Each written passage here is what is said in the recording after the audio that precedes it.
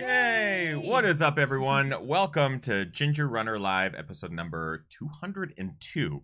And we're getting up there. We're already up there. Yep, we're over it. I'm so excited about tonight's show because I get to share some race stories, finally, from my own experiences. Hooray! So tonight is going to be really fun because I'll get to kind of recap a bit of the Chuckanut 50k, which occurred this last weekend. Our guest tonight is the race director of the Chuckanut 50k, so I'm gonna talk to her all about that.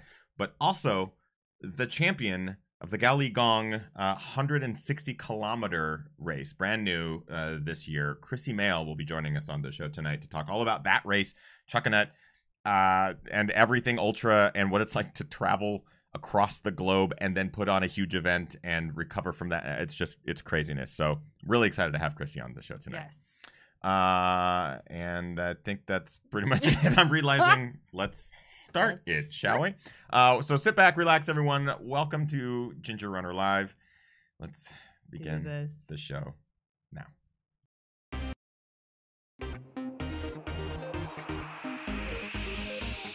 Ginger Runner.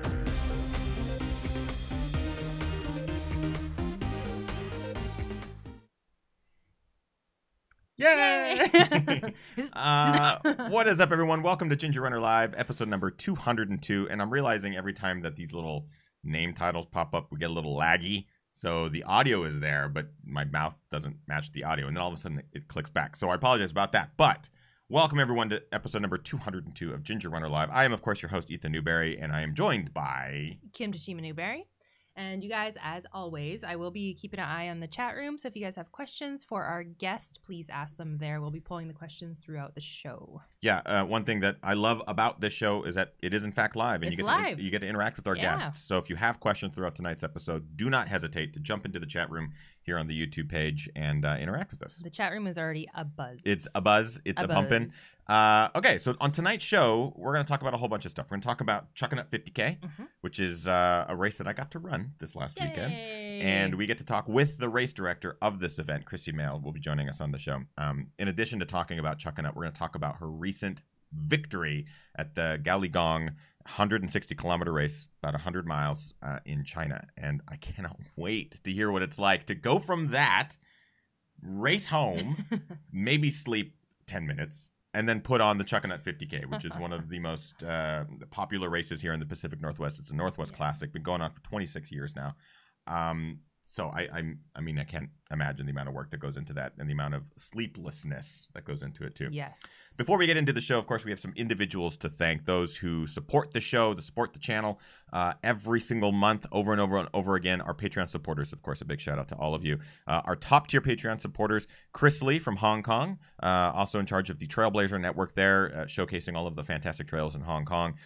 Chris and his whole staff are putting on an event right now for Where Dreams Go to Die. They've been organizing this huge screening and stuff like that. So if you're in the Hong Kong area within this week, I believe it's Friday or Saturday, they're doing a big screening of Where Dreams Go to Die, which is going to be really, really neat. But Chris and his whole team do some fantastic work for the trail running scene in Hong Kong. Brian Sands, longtime supporter on Patreon. Brian Sands has not only run his first marathon, he ran it in October 8th last year. He's training for his first ultra, and we just got to run with him at an Orcas Island trail camp up here in the Northwest. And he basically ran his first trails that day, or that weekend at that camp. Yeah. The following weekend ran his first trail race and crushed it. So Brian, it's been awesome to follow his journey, and he's been a longtime supporter too, and obviously in the chat room. And I think he has a bit of sickness today, so shout out to you, Brian. Feel better.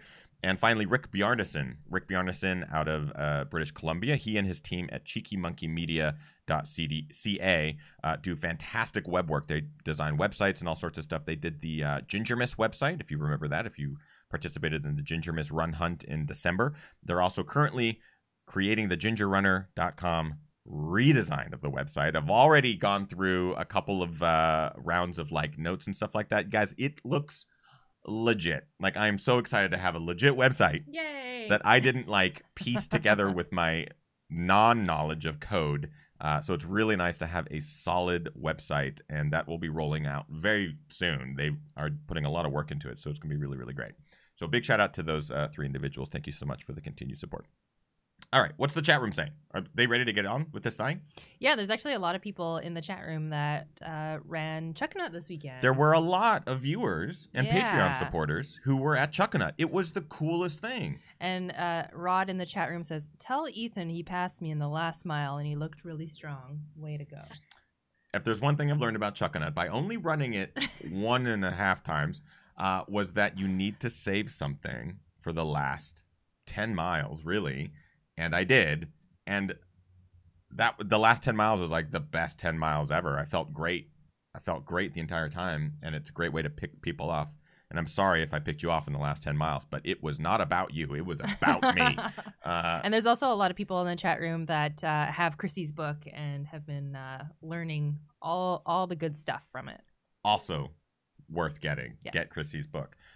Speaking of Krissy, our guest tonight, race director, author, amazing ultra athlete, global traveler and adventurer. It's my honor to introduce her to the show. Again, she's been on the show before, but it's great to have her back on. Ladies and gentlemen, Krissy Moehl. Yay! Welcome. How are you? Doing good. A little sleepy, but doing good. If you need to take a nap during the show, go for it. Yeah, I got pretty cozy on my couch here, so. So yeah, let's talk about that. I mean, when's the last time you slept? When's the last time that you had like a good night's sleep? I would say last night was a really good night's sleep after all said and done. Yeah. Before that, were you going on like a week plus of just travel and stress and all that sort of stuff? I'd call it going on fumes. Yeah. Going on fumes, yeah. It actually, of all the weeks to be jet lagged and waking up at 4:27 for 3 mornings in a row, waking up at 4:27. Specific of a time? Yeah, it was. It really was. I'd like lay there like, stay asleep, stay asleep, stay asleep. What time is it? 4:27. Anyways, it's a good week to wake up early because you can get a lot done before the rest of the world wakes up, and that was kind of the good way to get the race organized. So, just talking a little bit about Chuckanut here, I was injured last year. You invited me to the race last year, and I was so excited to run it because it's been this Pacific Northwest Classic. It was 25th year last year, and I was all excited. And like days before the event, I get injured running with Gary Robbins. Thank you, Gary. I know that you watched the show. Thank you for ruining my Chuckanut. But I remember starting the event and just getting so excited about it, and I couldn't finish because of the injury.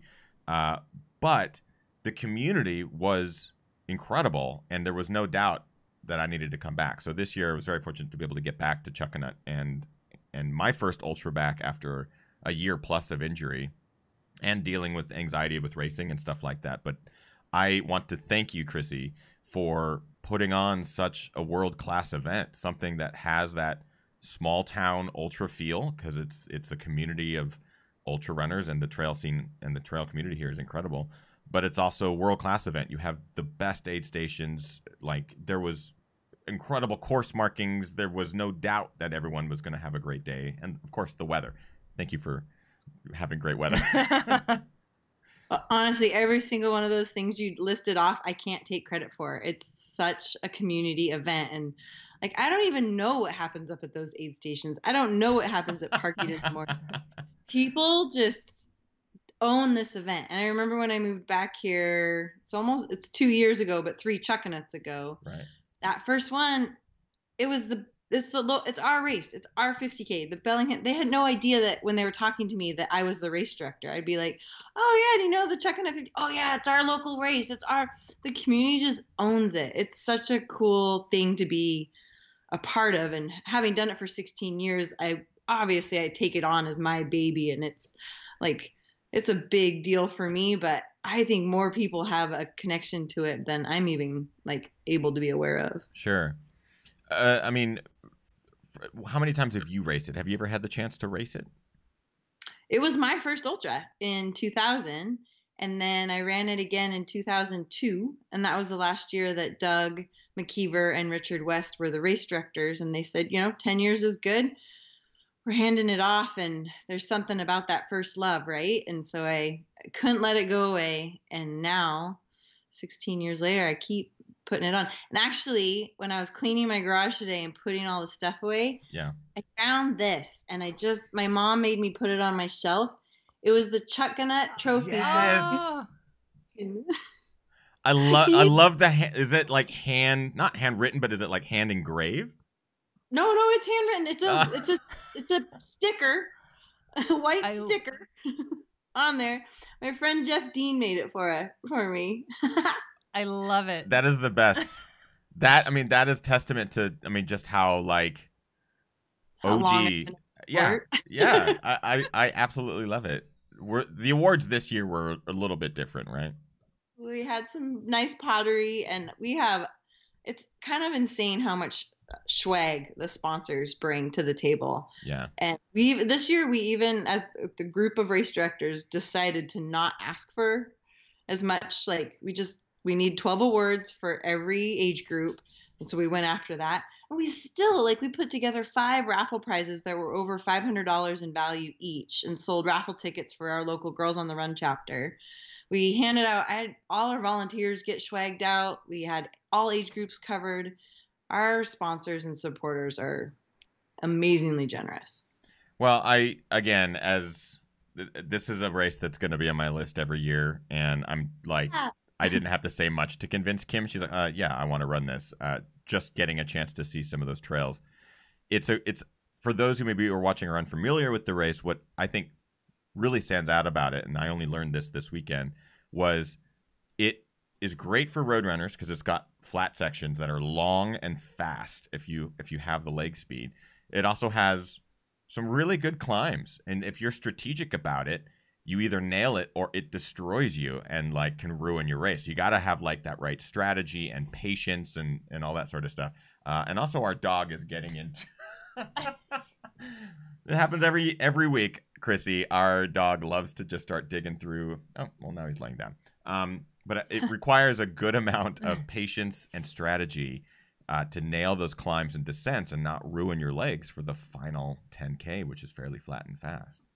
It's awesome. Go ahead, Kim. Oh, I was going to say, since we are talking about some of the specifics of the actual race, John in the chat room, who raced this year as well, John says, great race. Heard the previous course was faster, also based on previous times. How has the course changed? The course has mostly been the same. For maybe 5 years in there, we moved to a parking lot a mile down the interurban. So you were more in the heart of Fairhaven. Mm-hmm. So there was the first and last now 10K was more like 6.7, 6.9 miles. So we took off some of the trail distance. We didn't have to go all the way down to aid station 1-5 being in that big parking lot. We moved that aid station a little further north to right where the Fragrance Lake Trail meets the interurban. Mm-hmm. So you didn't do that little lollipop loop around the reservoir. If that rings a bell, Ethan? Yep. Yeah, so we moved back. We moved everything north a little bit, but now that we're back at Fairhaven Park, we moved back south that same distance. But the middle has all been the same. Obviously, the trails change and morph.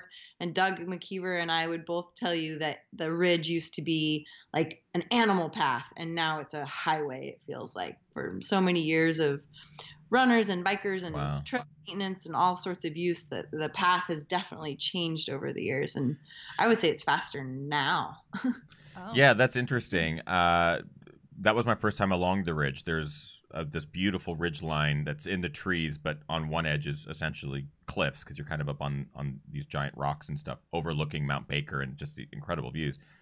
But I felt like that was my favorite part because the trail was probably the narrowest the trail gets on the entire course. And to hear you say that, I want to go back in time and see what it was like as a goat path as opposed to, it's only a foot wide as a regular trail now. But if it was thinner than that, I can't even imagine weaving through that little ridgeline up there. It's pretty cool. Yeah, to be in something that long. And I give it credit to where it's due. Doug McKeever marked that whole course, and those signs that you see, the encouraging, he calls it great humor all along the way. That's like classic Chuckanut. And the fact that man still goes out there, he's in his 70s and he's getting ready. He's going to run the Orcas 100 next year. I just put it out there for you, Doug. Hell yeah, that's awesome. This man is still crushing it. it's really cool to be associated with him. Did you add more gain to Chin Scraper? Because someone told me that. Like it, huh? Yeah, someone was like, "Oh man, Chin Scraper was longer," and I have no I think reference. somebody told you it was like half a mile longer this year. Yeah, what did you Something like do to Chin Scraper? I didn't do anything, but the mountain bike community, I'm not even good at it. The mountain bike community does a lot of work and maintenance out there. The reason we have such good trails is the Whatcom Mountain Bike Associate or group. Yeah, so I give them total credit of making those trails. Like a lot of times, maybe where the distance is you have to add in switchbacks for erosion purposes, right? And also the bikes, their route is a little different than the way a runner or hiker might use it, but they are the big part of why we have such great trails up there.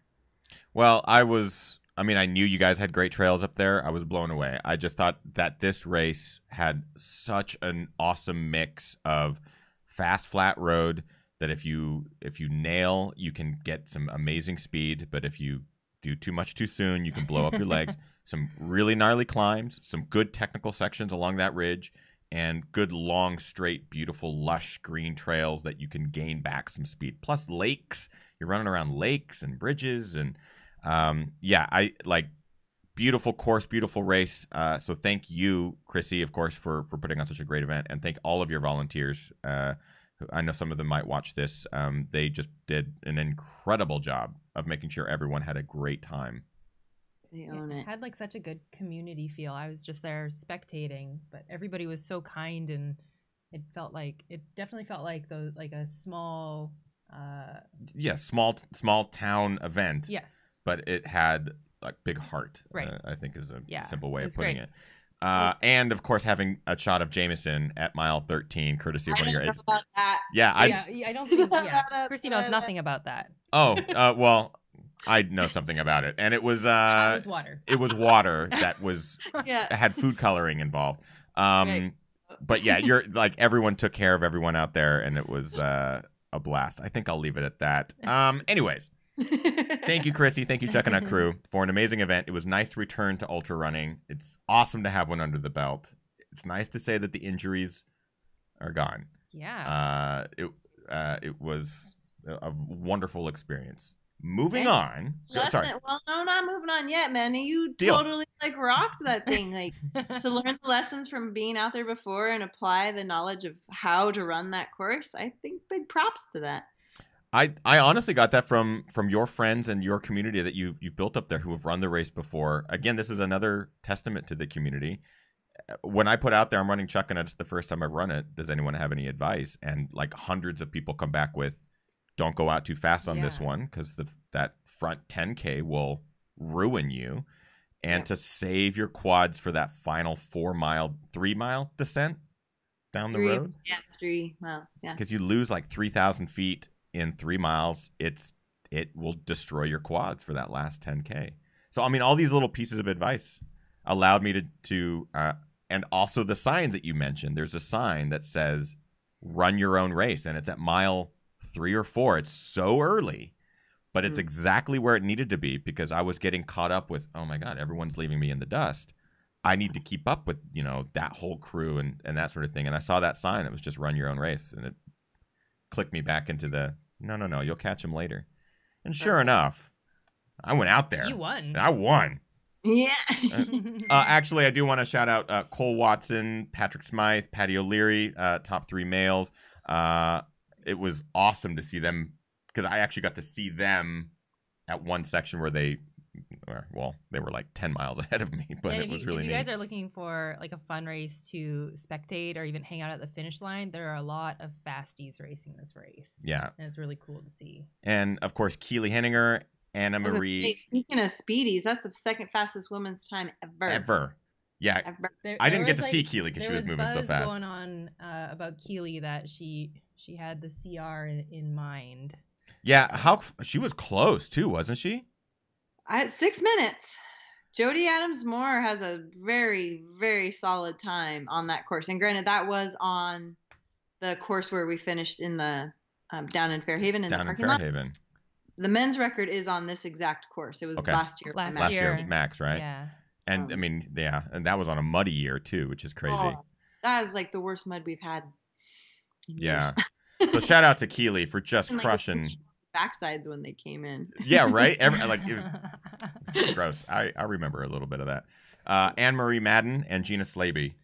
Yeah. Slaby is just a monster. And we got to see Ellie Greenwood out there too. And I guess it was a nice race for third position there. Like they were going back and forth over the last mile or something. Yeah, it was great to see Ellie back. Racing. Her first ultra since her injury. So shout out to all of those individuals. Long time supporter of the Chuckanut 50k. She's won things like 5 times. Yeah, which is awesome. So for her to come back when she's not her 100%, but wanting to be a part of the event, that meant a lot to me. Let's get to some maybe chat room questions before we move into talking about GoaLiGong. I'm very excited to talk to Krissy about her recent win. Yeah, there's a question in the chat room from Kim. Kim asks, Krissy, most memorable experience as an RD at Chuckanut? Mm-hmm. Oh, man, there's so many. And every year, right? My mom and I actually tried to put together a book of the history, and we couldn't do it because we can't remember what year this one happened on. Oh, yeah. But I think the most memorable stuff is the stuff that the runners probably don't see. It's like all the fires that the team, Tyler and Kevin and I are putting out, or previous race directors. I've had a lot of co-RDs are putting out behind the scenes. One year, my parents' basement flooded the night, like at 9 p.m. on Friday before Chuckanut. I blew up my dad's truck one year. There's so much like behind the scenes crazy, I don't know. And those are the things that you kind of remember of how you pulled the race together. And if anything I could say about this year is everything went so smoothly. We just kept kind of looking at each other like, do we have everything? Or do we need to pinch ourselves? There was a couple I had to send my DJ. My boyfriend ran back and picked up some stuff that I'd forgotten, but I'm going to blame that on being jet lagged and tired. But I think that's legit, yeah. This year when I guess the way I was trying to announce it not announce it, but show gratitude at the post-race party was that this was the true year of testing this race in terms of the machine that it has become. 16 years of putting this on and working with the community and organizing it. I was half a brain, let's be honest, at this event this year. And it went even like maybe even better than if I was trying to orchestrate it. Oh, so well, because there's so many people that care so much about showing off their community and how great it is up here and the trails, and it just flowed, even though the race director was like post 100-mile run. Right. I mean, I think that's testament to your crew, you know, the people that you have up there that help put on this event. I know that we're probably going to have people watching this that maybe don't get into Chuckanut or maybe doesn't work out with their racing schedule or training. Is there any way that people can get involved at all to help in any capacity for future runnings of the event? You mean other than race weekend? Yeah, or like, can they volunteer? Where can they go to volunteer or help out or any of that kind of stuff? On our website, we have on the Chuckanut 50k race.com website, there's a volunteer form, and it's just a Google Docs form. Kevin manages all the volunteers, and you could pick your time slot. We had like a kind of an email system going, and this Google Docs form is awesome. It gets everybody to sign the waiver ahead of time. It just kind of streamlines things. So sweet. That's the best way to get involved, volunteer. We also do a pre-run of the course 2 weeks out. So the middle 18K, Eric Sack from Balanced Athlete usually brings up a crew. We've got the local Revolution Running group, and then Aspire Adventure Running. And it's about 30 to, I think sometimes up to 70 people that come and run the course 2 weeks, the middle 30K middle 30K 2 weeks out. So there's other ways to like get out there and be on the course or experience part of Chuckanut. Nice. That's awesome. So yeah, if anyone watching wants to participate, but without having to race the event, maybe you're looking at doing a first 50K or training for something, or just want to help out and see what it's all about, I highly encourage you to do that. Now, this is what's crazy is that week was not just Krissy putting on the event. Krissy had quite a busy 14 days, I'd say. Can you tell us a little bit about the event that, what'd you say? 8 days. 8 days.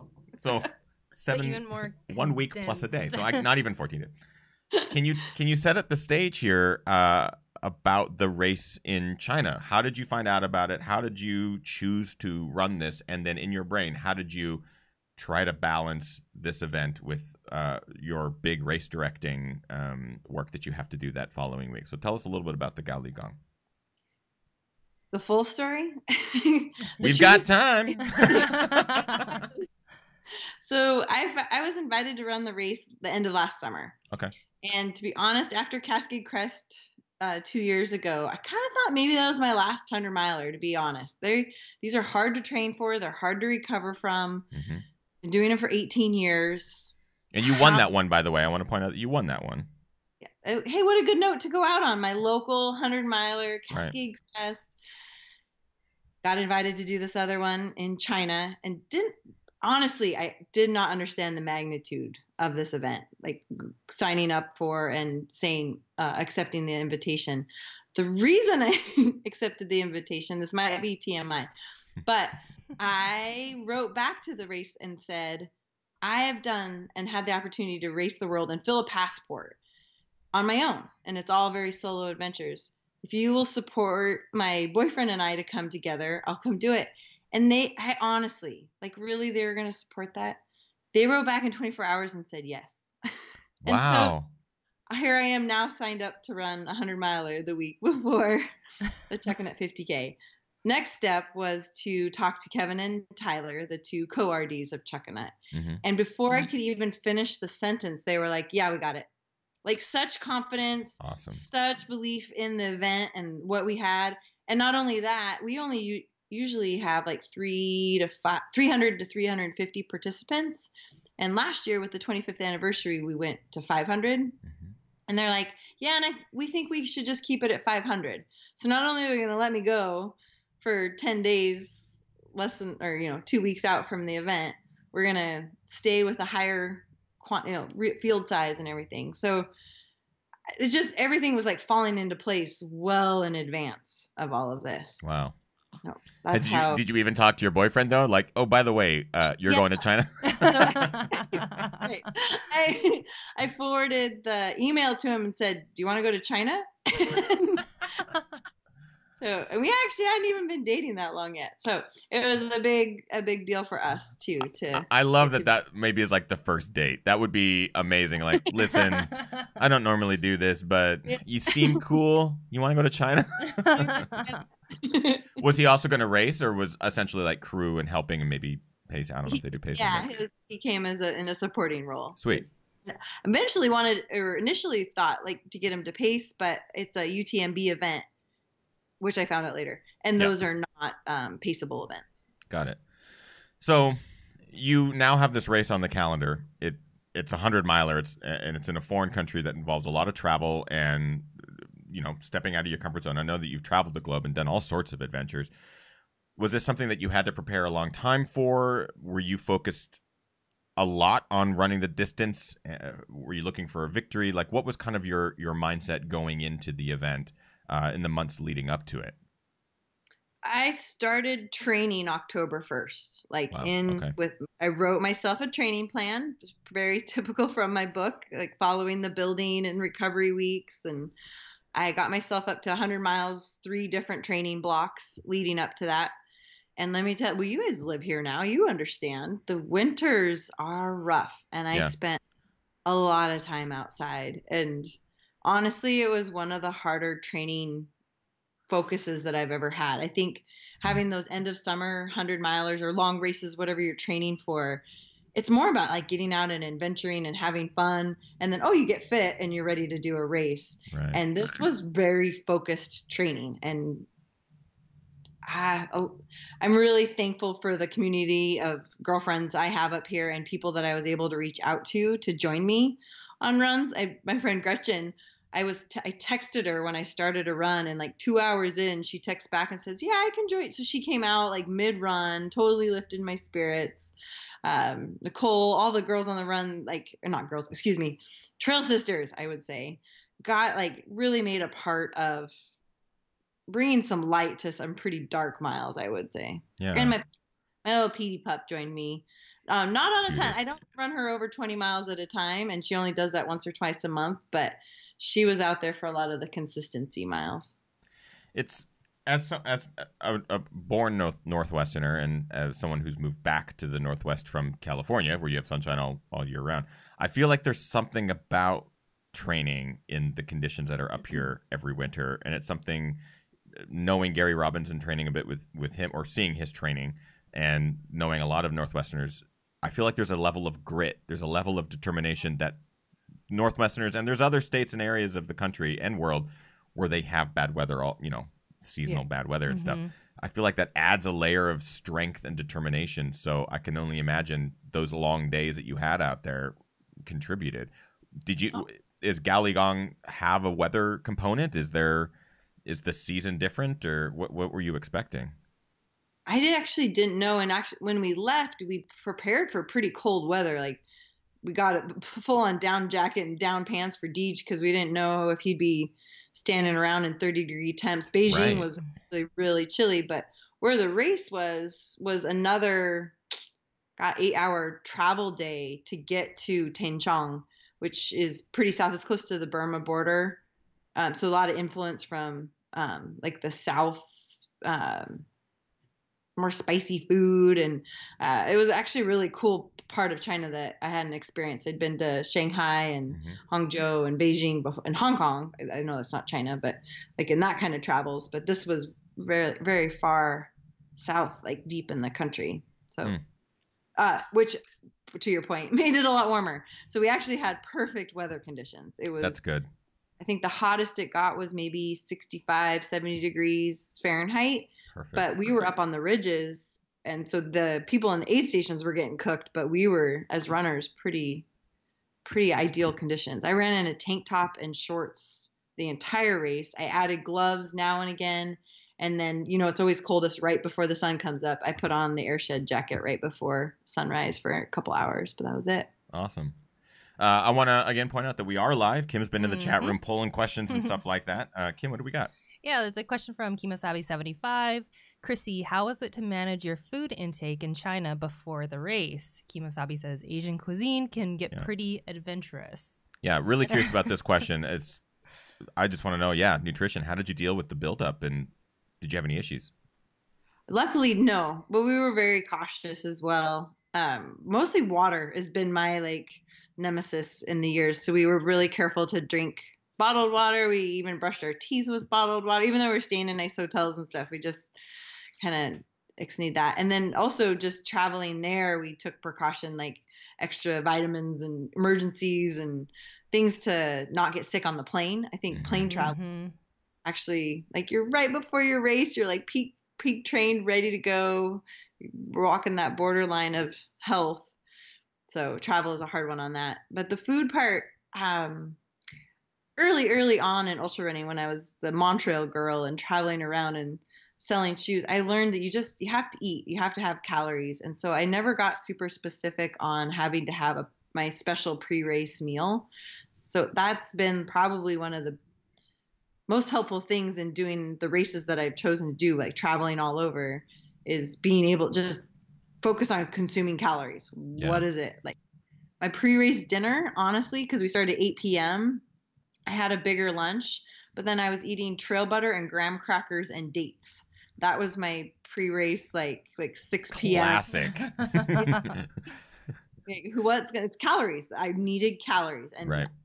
I didn't know if another rice Chinese food dinner was going to be the right thing right before the race, but I could count on trail butter and graham crackers to get me through.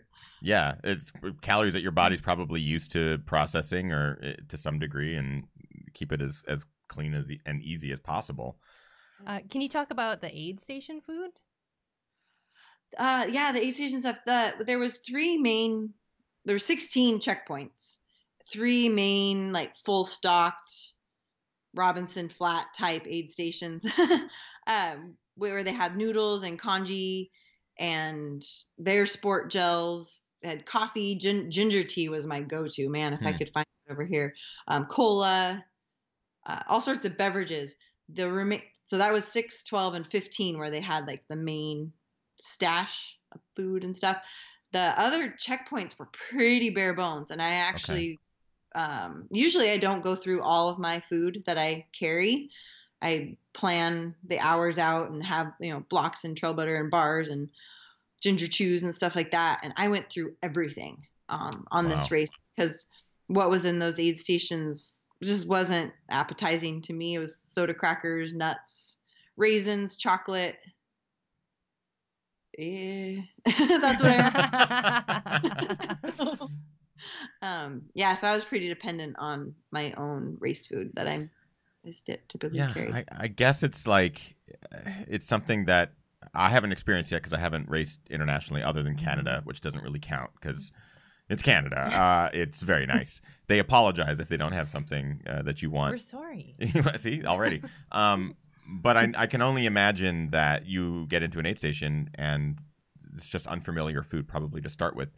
So yeah, did you pack all like trail butter and all that stuff? Did you pack enough to last not only the race, but for, like you said, you had to have dinner and this sort of thing. Did you pack like a extra amount knowing that you'd have to go through all of it?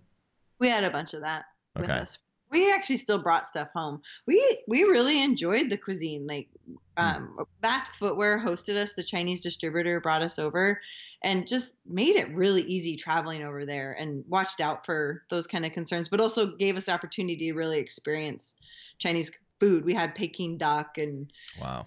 I like adventurous eat. I'm not tied to my certain things. Like I like to try a lot of different stuff so that doesn't make it too scary.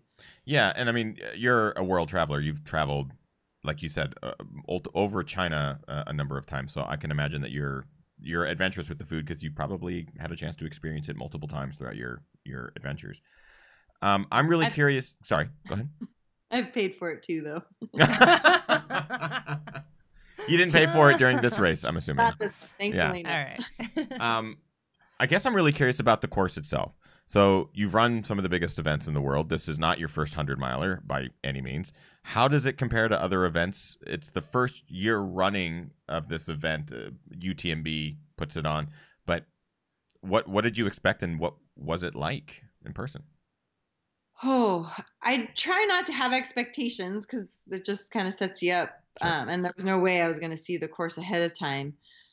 The profile was very intimidating. So looking at the scale of the profile, that got me out. Like that motivated a lot of those 100-mile training weeks and repeats on Pine and Cedar Trail and Burnout Road and all that. Getting there, the elevation profile only had it between maybe 1,500 feet, and I think the highest we got was 9,000, and that was kind of mid-race, so not super high. One guy got over 10,000 meters, so over 30,000 feet of elevation gain. Wow. The profile said that it was closer to 27,000.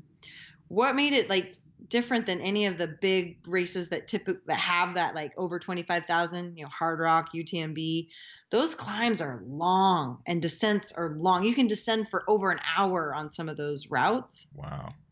This one was more like running in the Chuckanut foothills. So my training was very dialed unknowingly, where you're not going to climb much more than a half an hour at a time. Okay.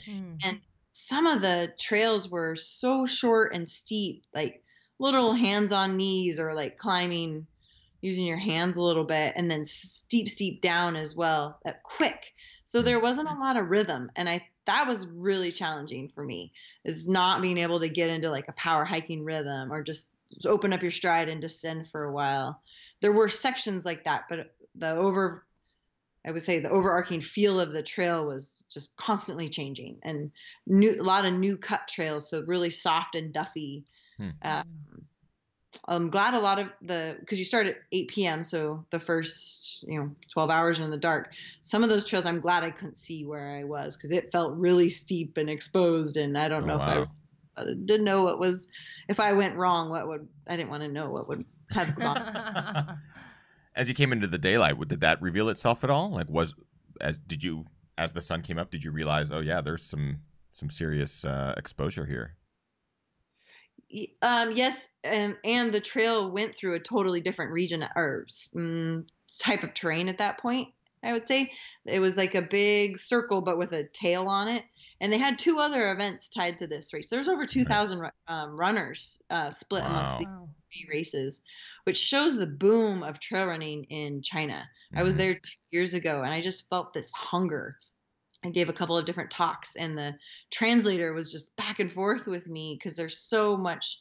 It's so new to the people that are getting into it in China. And this time being there, I felt like there was more stories. Like they'd run their races, and now they were curious on a different level. It wasn't so new. It was now, how do I get better? What else can I do? What clothing do I need? What eating options?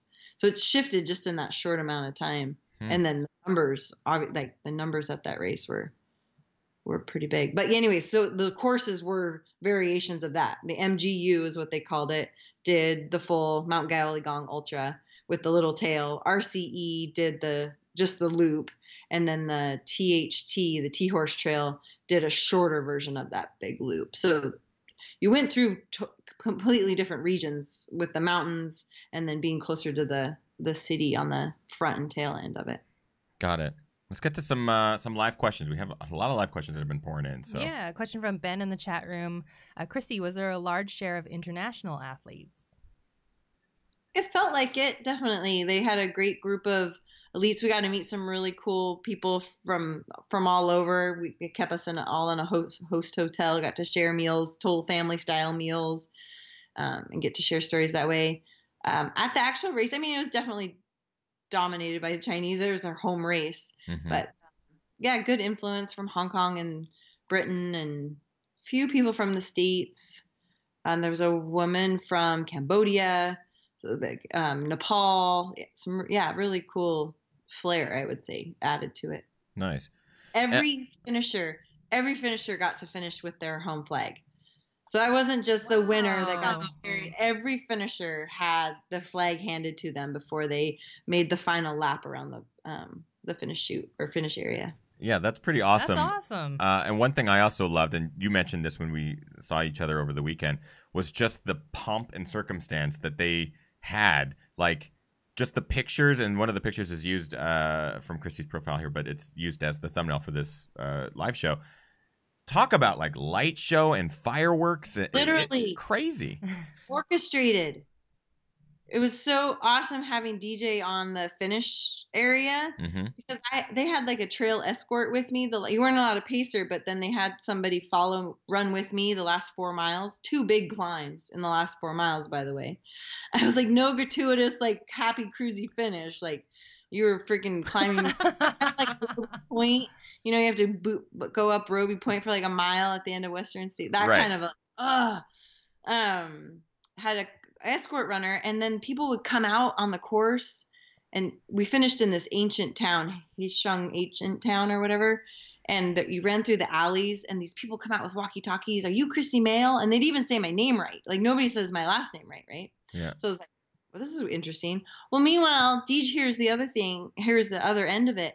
They're like, all right, she's through the alleys. Cue the smoke bombs. And then here, get the laser lights going. And then the announcer and the music. And it was like, and here you run 100 miles and your mind's just like super foggy and fuzzy. Right. You're delirious. Show. And I popped out of this. I told this story so many times at Chuckanut this weekend. I popped out of the alley, and there's this town. And you know, the Chinese architecture, it's just beautiful, right? Every little detail was lined in white lights. It's 11:30 at night, and this little ancient town down below is just lit up, lasers going, smoke bombs, and you run around this like mini like man-made lake. It has a beautiful pagoda out in the middle, and you come around the way they're announcing the whole thing. It was a show. It was unreal. DJ standing there with flowers at the end. It was pretty cool. I'm blown away like that. I want that to be the Chuckanut finish, Krissy. We actually talked about that. So maybe next year we start at 2 p.m. and then everybody you got to be in the dark to have laser lights. Yeah. I don't know. We'll see if smoke bombs. Tourism, get them on board. Right. Let me make a call. We'll make it happen. I know some people at the Bellingham Tourism Office.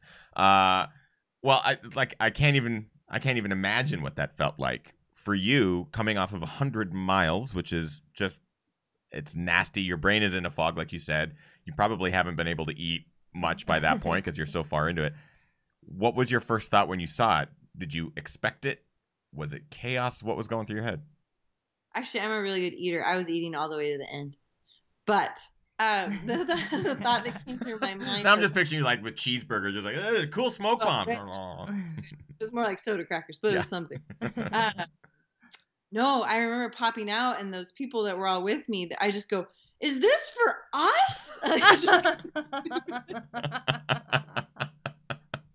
Because I honestly had seen laser lights, back when I'd left the last checkpoint. It was, or somewhere in that last 4 to 5 miles, and I was like, well, it could be, because the starting line, I don't know if you saw the videos from that, like it was like NBA, MMA announcer, like, and our first runner, blah blah blah, and you had to run up and make this big presentation.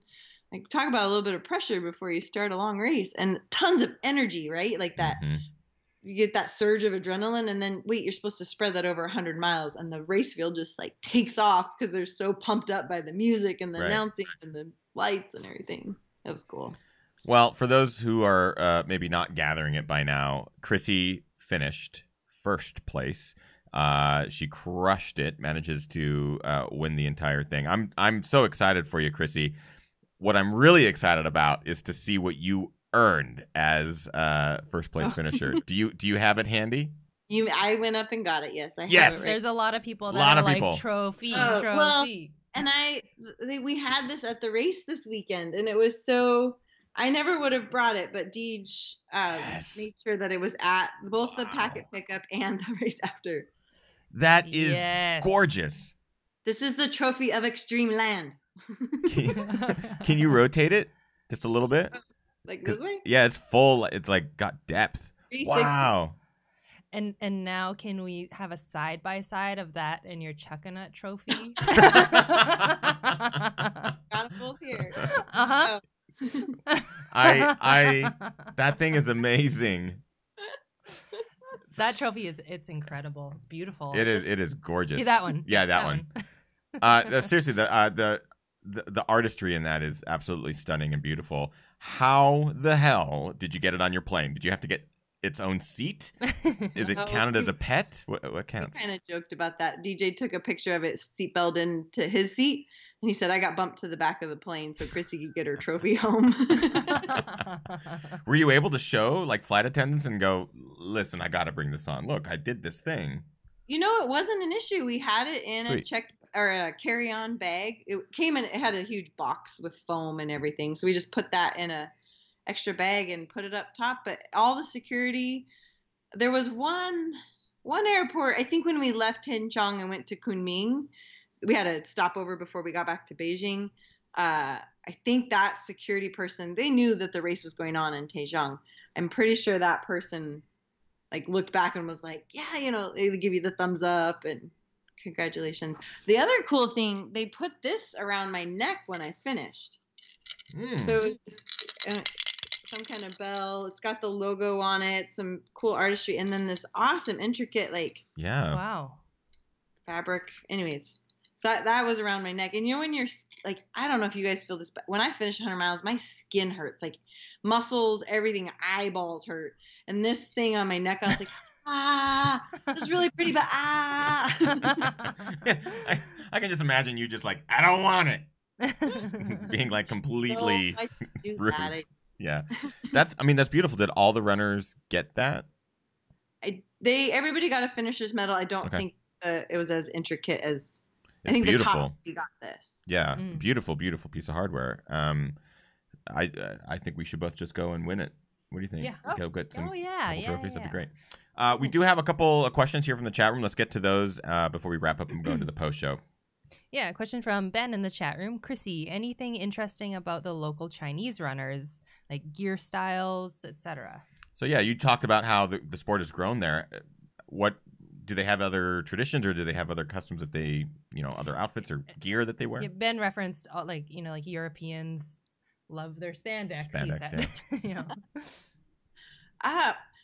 Gosh, what comes to mind when that question comes up or being asked that is that I think running is such a cool way to communicate and connect with anybody, like no matter where you are in the world. And that language is so foreign. I do speak Spanish, but I mean, there's some commonalities like you can kind of make sense of.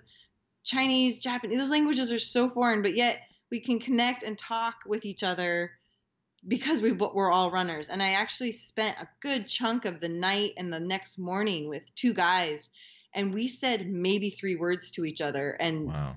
we didn't even understand each other. But we were giving each other high fives and fist bumps, and one of the words was "let's go," or one of the, I guess, phrases was "let's go," and we kept each other going. So if we were walking up a hill, we'd each take turns, like getting the other ones going. And the bummer part is we didn't all finish together. I kept moving up the field, and one of them was having a hard time ascending, and the other was having a hard time descending by the time we got to about mile 80. But the one I spent the most time with, he came and found me at the finish line, and we took a selfie together. And I mean, I don't even know his name, but there's just this common language from running and shared it. So I didn't really focus on, and I didn't really notice, to be honest. I have noticed the spandex in Europe and the poles in Europe, but I wouldn't say there was anything that stood out. It was just more that we could all connect around the same. That's really neat. Yeah. I love that. I love that you've been able to experience that too, multiple times in your career. Is this something that you would run again? Do you have plans to run another 100-miler, or is this the capstone? Is this the last 100? I don't know. It was actually kind of a joke at the finish line, maybe lost in translation a little bit, but they were, somebody would be interviewing me, and then it would get translated to me, and then I would answer, and then it get translated back, kind of thing. And somebody asked if you will be back next year, and I, in my post 100-miler really bad humor, said, "Well, am I invited?" And I don't know how it got translated back, but the race director stepped up, this beautiful Chinese woman, and she was just, she was so sweet, and of course you're invited back. And but I've learned you do not make that decision in that moment. Yeah, unless there's tickets for you and your boyfriend, right? Well, I mean, that's amazing. I'm so stoked for you, Krissy. You're such a legend in the sport, and I love following your adventures. There's a part of me that's like, I can't wait to watch Krissy win this. Like you just sit there and just go, she's gonna crush it. She's gonna crush it. Of course, yeah. You never know, but the reality, anything can happen. But the reality is, when the news came that you won, both Kim and I had a nice celebration around the house. We were like yelling and cheering and stuff like that. Way to represent the Northwest. Way to represent the U.S.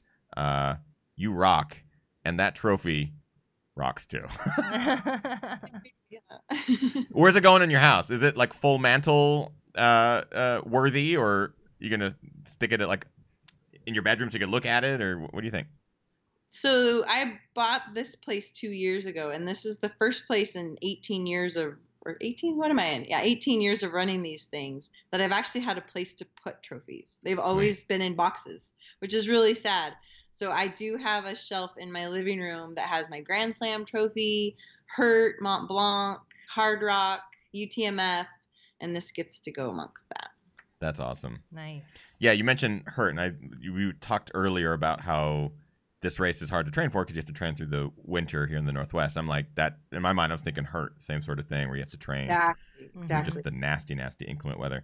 Any last minute questions from the live chat room? Yeah, I guess, well, we're still in the main show. There's been a couple questions about the gear you used for your race. So what shoes were you running in, etc.? Oh, awesome. That's great. It's a UTMB race, so you have to have the mandatory kit. Waterproof pants, jacket, thermal layer. Patagonia is working on a really cool kit for that specific, their sky running type. Sweet. So I got to carry it sat in a bag the whole time. Like I told you before, I didn't have to use any of that gear, thankfully. So the jacket and pants were pretty small. It's something that's coming out, and gloves. Shoes, Vasque footwear. We've been developing the trail running line for the last almost 4 years now. We launched into REI last year, and then they're into specialty run this year. And the Trail Bender is the one that I had a lot of input in, and also training time and miles in. So Sweet. I wore a pair of those, and I never took them off. Same pair, start to finish. Gotta have a trucker hat. I took my music. Did not use polls. That was highly recommended. So the other 2 races started Friday morning, and a lot of people had finished by the time we started Friday night from the shorter race. And they all said, take polls, take polls. And I didn't train with them in this winter. And I'm actually really glad that I did not take them, because the understory was so brushy like it is here. Right. That I think I would have been frustrated with them getting caught in the terrain and stuff, like in the ferns and all that. So Interesting. I would have expected like high desert, dry stuff, but they're like actual brush and trees and all that sort of thing. yeah, actually training here was, other than the colder temperatures here, training here was great. And I got to run, also back to training, I guess, I got to run Sean O'Brien about 5 or 6 weeks out, Kara Henninger's race down in Santa Barbara area. That was a good last, like, one hit of sun. It was like 90 degrees. Yeah. To like test of the distance. Yeah. Obviously, Kira puts on amazing races. Having lived in SoCal, that was like, we would go to all of them. It's fantastic. Awesome. I'm really stoked for you, Krissy. Not only because you were able to nail the travel, you nailed the race, and then you even nailed the race back at home that you were directing, and your whole crew and everyone that put on that event.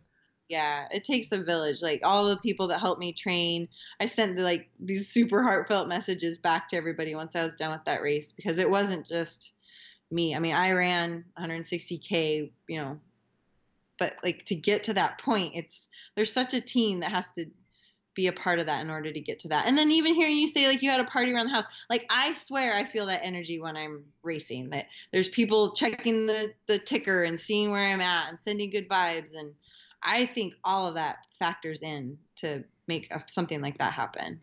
Absolutely. Well, we're stoked for you, Krissy. We're huge fans, first and foremost, and we think what you're doing is incredible. I can't wait to run Chuckanut again. Like, I wish it was already... Yeah, and Kim. Kim and I are going to race. Is that not... That'll be my goal, to beat you next year. Nice. Only if you have giant tiger trophies. Yeah. And, lasers, and smoke bombs. And lasers. We got to figure out how to make that. I get ideas. It might happen. Giant bells. People in the chat room are like, looks like a giant cat bell. Like, yeah, we need giant cat bells in our races. Congratulations, Krissy. For those who may be watching who want to learn more about you or reach out or find out like how to get your book or Chuckanut, where can people find you online, Krissy? Everything. If you know how to spell my name right, then you can find me. It's Krissy Moehl on all of the things. I'm more of an Instagrammer than anything else. I do love photos, and I think photos share 1,000 words. So I'm on there a lot. The Chuckanut 50k website is chuckanut50krace.com. My own website's krissymoehl.com. I have a link on there. You can order a book directly from me if you want. I have a stack in my garage, and I'm happy to sign them and send them off to people. That's actually a lot of fun. I love that part. And I love, if I can say, if it's a plug about the book or whatever, how many people come up and tell me that my training plans got them from A to Z. Like, and there was a bunch of people at Chuckanut, people that I coach, because I do coach as well, but people that use just the book, and they got themselves to the finish line based on a training plan that I put in a book 2 years ago. And I mean, I still use it for myself. I wrote myself a very similar training plan for this race, but the biggest reward is that people will share that with me. I even got a handwritten thank you note to say thank you for your book. So all that stuff means the world to me. I love that. That's got to be one of the most rewarding things. Oh yeah, 100%. That's amazing. Yeah, seeing a client at the finish line, like, I did it. Yeah, I took selfies with all of them. It was really cool. If you don't, you see Krissy's name there in the lower corner. That's how you spell it. Go to the website. Go to the Instagram. Do whatever you need to do. Follow her. If you have residual questions that maybe didn't get asked during the main show, obviously reach out. But get the book. I'm realizing, buy it directly from Krissy, because I'm sure she gets a bigger percentage of the book, which is one. I mean, honestly, to support ultra runners, that's how you got to do it. And possibly getting it signed is pretty awesome. And maybe Krissy will even throw in a tiger trophy with a random book. Yeah. Just kidding. Maybe a chocolate bar. No, I'm actually. Stop. I can't promise anything. I can't. Regardless, if you haven't, check out Chuckanut. It is a fantastic race. I had an amazing time this weekend. It's really great to be able to say I ran an ultra again. I thought that I wouldn't, and that was really hard over the last year to deal with. And those athletes who deal with injuries and deal with mental stuff, it's real. And I'm proof that you can get through that. As far as what's next, I don't know. I'm still celebrating the fact that I was able to do something that I thought about 3 months ago was impossible. I think it's a pretty rad thing. We are going to do a post show with Krissy. We're going to keep her for another 10-15 minutes or so. If you are a Patreon supporter, join us over there for that. If you are not a Patreon supporter, consider it. Every month for as little as $1, you get to join us for all of our post shows with all of our guests. Get to ask those questions that maybe didn't get asked during the main show. It's an awesome opportunity to hang out for just a little bit additional time every Monday, and you can come back and watch those archive versions and stuff like that. Sometimes we go for a long time to really, Kim and I sometimes sit here for an hour and continue to talk about stuff. But tonight we're going to have Krissy Moehl for just a little bit. Kim has pulled aside some questions, and we'll even take some additional ones here. Yes. So thank you, Krissy. We very much appreciate you joining us on tonight's show. Thank you guys. So fun. I haven't got to really process all of this, and I wrote that in my Instagram thing. Being able to share stories with you guys tonight would be a part of that process. So cheers to that. Thank you. Oh, you bet. Thanks, Krissy.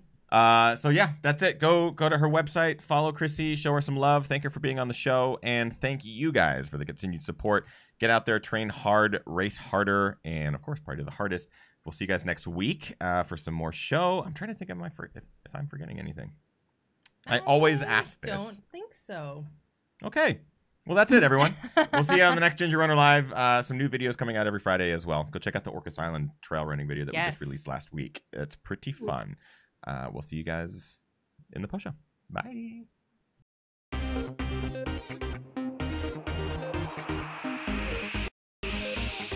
Ginger Runner.